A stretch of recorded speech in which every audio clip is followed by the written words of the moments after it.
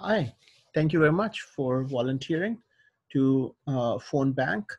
Uh, you may have already received this email, which has a link to Virtual Phone Bank. So if you copy this link and go to your browser and paste this link, it will bring you to this page on Open Virtual Bank website. You can click on getting started, but if this is your first time and you do not have a login ID, you will be required to create an account with Action ID, but that process is very simple. So let me get started by clicking on this link. And as you can see, it is asking for username and password, email address and password. If you do not already have an Action ID created with this app, with this website, you can click here, create an Action ID account. The process is very simple. All you need is email address and the password that you want to set, first name, last name, and a phone number, and check this box to accept the privacy policy, and then create account. Once you have that account, you can go back to this page and enter username and password.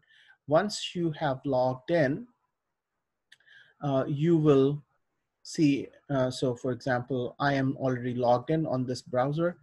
So I'm going to again paste that same that same link, and I'm going to press enter, and it brings me again back to this page. But remember, I'm already logged in on this browser. So when I click get started, it presents me with the first person that I can call. So this person appears, here's the phone number, and this person is a 67 years old male.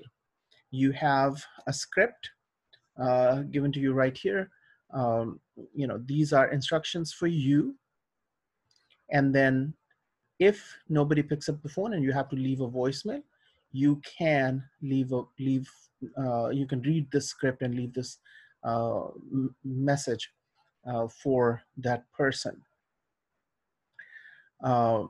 If the person actually picks up, then here's your script that you can go through.